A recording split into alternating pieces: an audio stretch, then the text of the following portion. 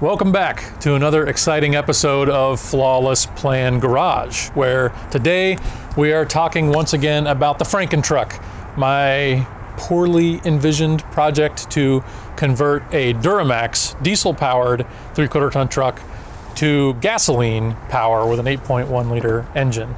Now today what we're trying to do is achieve the minimum viable truck.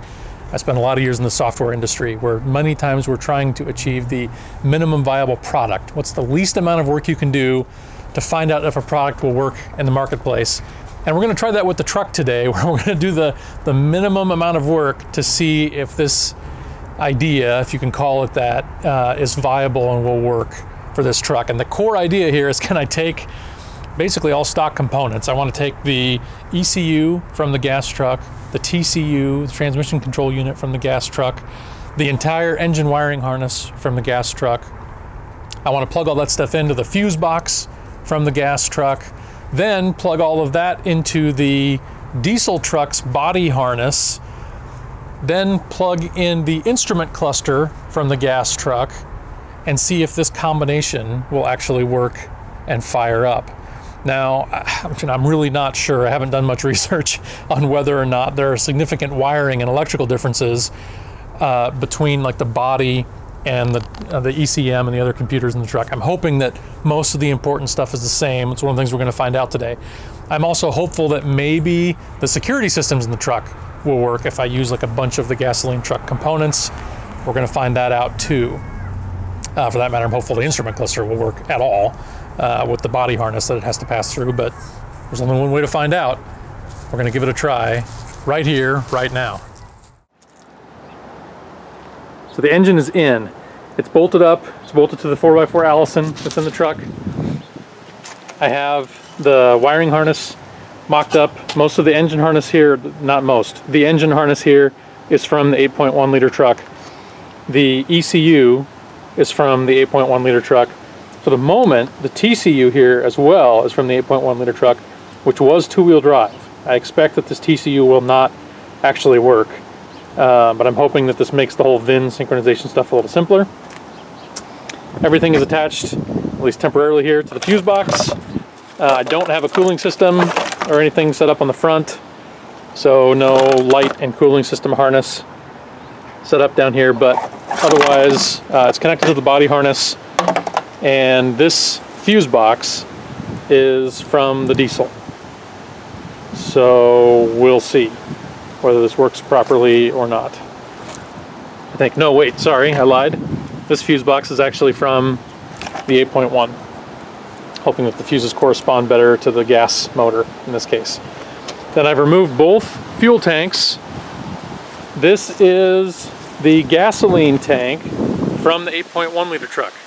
However, that truck is an extended cab long box, so this tank will not fit, I don't believe, physically in this crew cab, short box or regular box diesel, because the frame setup obviously is different, and I don't think this tank is going to fit.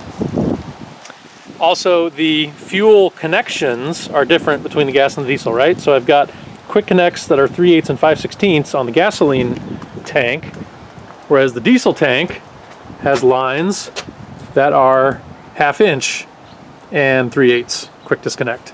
So the lines are all different. And what I'm going to do temporarily is just hook up this gas fuel tank using some lines that actually I scavenged these lines from the 94 Roadmaster that's eventually going to receive the diesel. I'm going to hook those fuel lines up to the 8.1. The 8.1's got oil in it. I do not have a cooling system, which is fine. I just want to see if it'll fire up. I also don't have an exhaust system on it, also fine. Really just want to see if the computer will actually start it. I have also swapped the instrument panel over, which shouldn't matter. On these GMT 800 trucks, this stuff should not be VIN coded, but the 8.1 has a higher red line, such as it is. So I wanted to have the correct tachometer and red line from the gas truck. So, temporary fuel system hookup. I'm just going to hot wire the fuel pump using this little eBay pigtail harness. just to get the fuel pump to fire. I mostly want to see if the computer will actually talk to the body control harness and fire the engine. We'll find out pretty soon. Okay, hot wiring the fuel pump, nothing too complicated. These are both ground wires on either end of the 4-pin GM connector. One of them is the pump ground and one of them is the signal ground for the level sensor. I don't remember which one's which, doesn't matter, ground them both. Then the gray wire here is the hot wire for the fuel pump. And a couple alligator clips. Boom. Fuel's pumping. And it's not, you know, spraying out, leaking anywhere. Prove it again here. Off and on.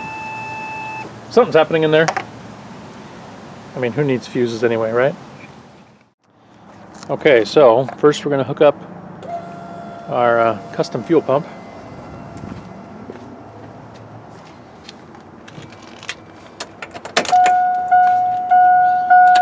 And then we're going to take a quick attempt here.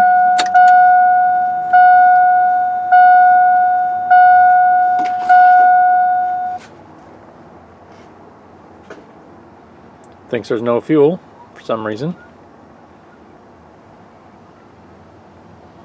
No security light on though, at least at this point. See if it'll fire up. Now, battery's dead from too many attempts today.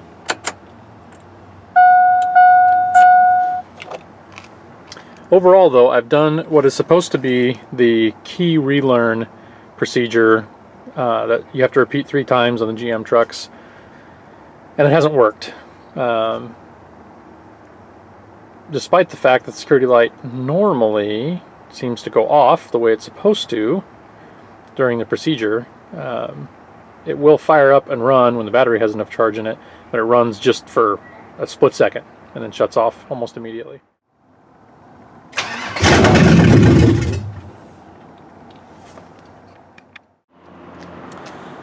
All of this suggests that while we have probably achieved the closest thing to a minimum viable truck, not quite doing it. So it fires and seems to run okay just for a couple seconds, and then it immediately shuts it off, which from the best I can tell is indicative on these GM trucks of the fact that the body control computer and the engine computer and the transmission computer are not all in agreement about what should be happening. There is a relearn procedure that I've done several times. It does not seem to have worked to get the key and the body control and the engine computer and the transmission computer all to sync up on the VIN and on the key. Doesn't seem to have worked. So I think I'm probably going to have to get those modules reprogrammed. So I'll be doing a little more research on that. Otherwise, I think the fundamentals here of the swap to get the gasoline motor into the diesel chassis, use the mostly gasoline wiring, the gasoline instrument cluster, and what will eventually be here like the gasoline fuel pump in the diesel tank and some gasoline fuel lines. I think the concept's going to work, and it fires up and ran. I don't think there's any serious wiring problem. I think I've just got the security systems to get reconfigured correctly on this.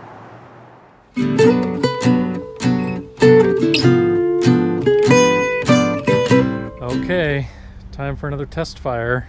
Things are, you know, temporarily hooked up.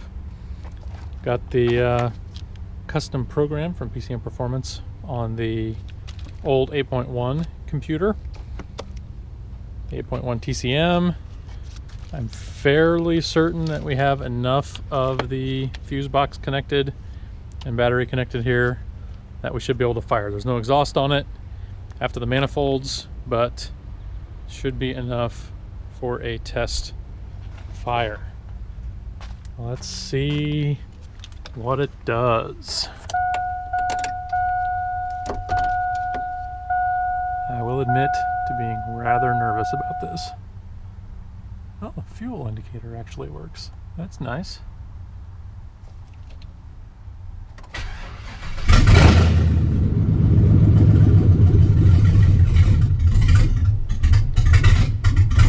Oh, buddy.